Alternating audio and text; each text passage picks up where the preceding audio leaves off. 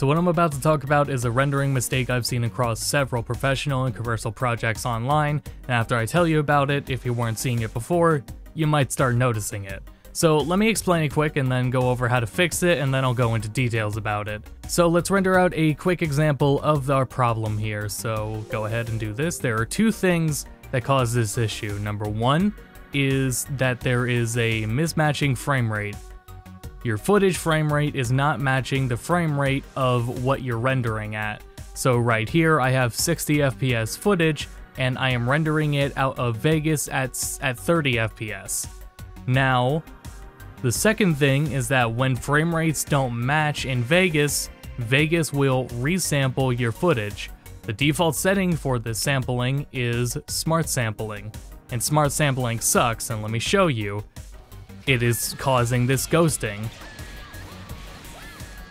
This is undesirable, and especially for 2D things, it makes them look a lot worse. So, what are we going to do to fix this? We're going to disable sampling. So we're going to go to File, Properties, and right down here to Resample mode, set that to Disable Resample.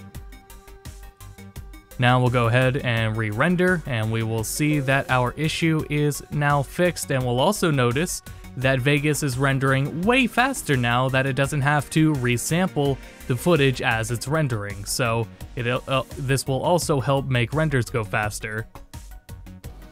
And we'll see now that we have our footage at 30 FPS and we no longer have any resampling and ghosting frames.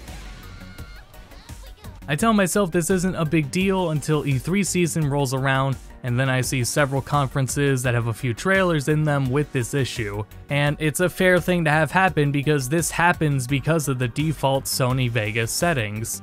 And it's been like this for, I believe, since the inception of Sony Vegas. There are many videos that date back to well over a decade ago on YouTube that are rendered at this setting, and because of the mismatched frame rates within a project, will cause ghosting. Here's a quick example I pulled up. It is very common to find these in montages of a bunch of games together, and we're gonna notice that this issue is far more apparent with 2D stuff rather than 3D. This game's a very good example. Right here in this shot, this ghosting frame is because of it. Now, whoever was working on the game and working on the trailer probably didn't have this issue. It probably looked perfectly fine for them. It was whoever it was at Epic that edited together the trailer that wasn't accounting for mismatching frame rates and let the footage just resample. And this here, what the golf, is probably the best example in this trailer, thanks to the golf ball.